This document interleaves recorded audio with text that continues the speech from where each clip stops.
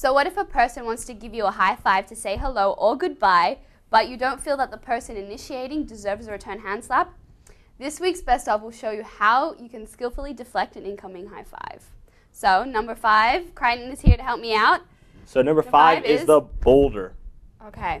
And number 4? Squid. Okay. Number 3 is the turkey. Okay. Number 2 is the dolphin. And number 1 is the jellyfish.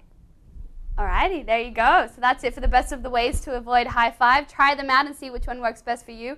It may save you from a high five that you would rather deny.